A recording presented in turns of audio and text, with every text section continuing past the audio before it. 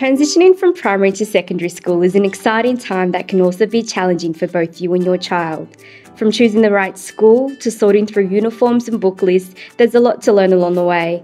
This video aims to reassure you that it's normal to be a little anxious. We'll also share some practical advice to support you and your child during this important phase of life.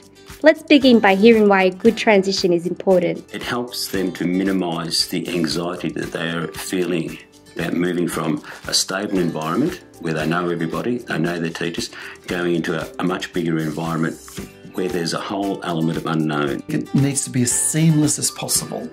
Now, you've got students involved, you've got teachers involved, and also the parents. And we have to be mindful of the three people. I think it's really an important process over the journey of secondary schooling that students start well and that we continue to monitor them over that journey. During that transition period, it's a very tough time for the students. They've got hormones going on, they've got a brand new setting, and they're just trying to work out who they are and what they want to be. As a parent with a child about to start secondary school, you are probably feeling a number of emotions. You're probably excited, maybe a little worried, and definitely have some questions on your mind like these parents. Her having more independence, a lot more independence. Growing up and, becoming teenagers and being able to do a lot more on their own. I'm particularly interested in the languages that the school will be teaching, or the different sports, and homework. And if there's an accelerated program. Safety and, she's got to catch the bus from home to come to school. And also just her friends, like if her friend is coming here, she'll feel more comfortable. It's important to talk with your child and ask how they're feeling about secondary school. They may share your feelings or have concerns of their own. Now is a great time to discuss how you're both feeling. Let's hear how some grade 6 students are feeling about transitioning to secondary school. You get to meet new friends and you get to meet new teachers. Even though I will be making new friends, I'm not sure the class I'll be in and the teachers, because I'm not 100% sure with that sort of stuff. I'm worried about probably the work, because I'm not sure how they run it and how the classes are going to be. It's just completely new. Maybe not knowing the information I need for something in high school. The teachers being more stricter, that's one. You have detention and the work, and you have to get 10 times more homework. How do the teachers deal with bullying? We have a lot of teachers there who are willing to help. There's options of counselling and things like that. They will confront the situation. They won't just let it fly by, but you need to let the teachers know, otherwise they can't do anything. We asked school staff at William Ruthven Secondary College to share what differences there are between how girls and boys settle into secondary school. It differs from boys to girls. So with the girls, it's often friendship issues in Year 7. In fact, I'd say almost exclusively friendship issues in Year 7. They really struggle to form those peer groups and keep them sort of healthy. Whereas with the boys, they don't seem to have those issues. They form friendships pretty quickly and there are less fights and things like that, but they struggle with organisational skills. And the changes that come with secondary school in that sense. Keeping lockers organised, bringing the right books to class, getting homework done. These are things that we find boys struggle with far more than the girls do. Girls seem to take a little longer to settle. And Maddie and Hayley have done some fantastic work. Boys, it's probably more along the lines of organisation.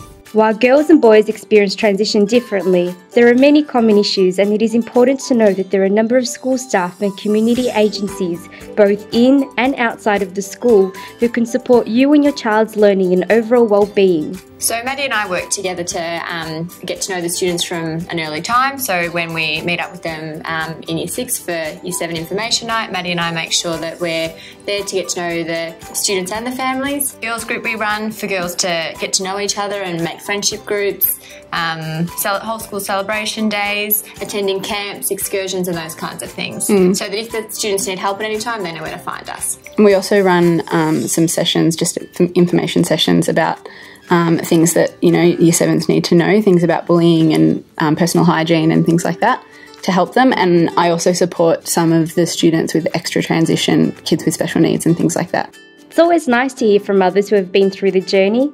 Let's hear from some parents who share how their children settled into secondary school. It was just so overwhelming just as a parent to think, oh, are they going to cope? Are they going to, you know, it's not like primary school where you can go in and, well, you can go in and speak to them because teachers are lovely, but you just feel like you don't want to embarrass them and, you know, what do you do? And so, yeah, it was very overwhelming for both myself and the kids, yeah. Do you remember when he first started, it was like, he got to the front door and he's like, Mum, there's no need for you to come in. I'm confident. And I went, wow, this is like great. You've grown up. Yeah. We just loved the feel of the community of the school. It's just a great, the teachers were very welcoming, very accepting. I love that it's not a huge amount, a school with a lot of students in there. If you'd asked me 2 years ago, I would have been concerned. Today, with the support of the school and what we do at home, I'm not concerned. Preparing her to be able to look after herself as a person with the coordinator's help, constant phone calls back and forth, and her suggesting things to do at home, which I did, and then they did the same at school and we worked together. It made a huge difference to her. And finally, here's some helpful tips and advice from school staff, parents and students. Be talking about what it might be like, and maybe it's different from what you've seen before, so I'd suggest it's a really good idea to come and see what schools look like. Many parents have a perception that it's the same as it was when they went to school, and things have changed remarkably. Our expectations of our students have changed remarkably. So I'd suggest go and have a visit at a school. So the advice I would give to parents is to start having the conversation about transition early with their child. And that way it just helps, I guess, young people start to feel comfortable about the idea of changing and going into a secondary school setting.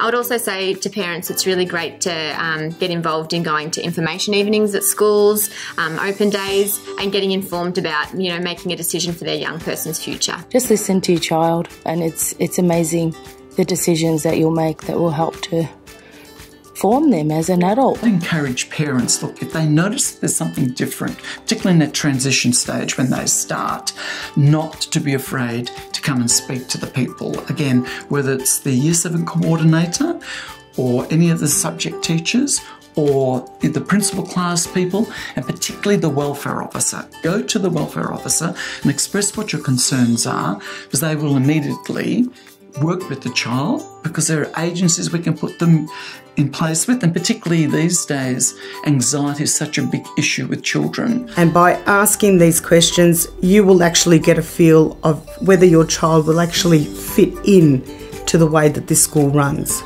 And every child has got different needs, and you have to find a school that's going to cater to your child's needs. One of the things that happens when students hit high school is they want to disconnect a little bit more. They're becoming teenagers, and the fact is that peer group becomes the most important thing for students at that age.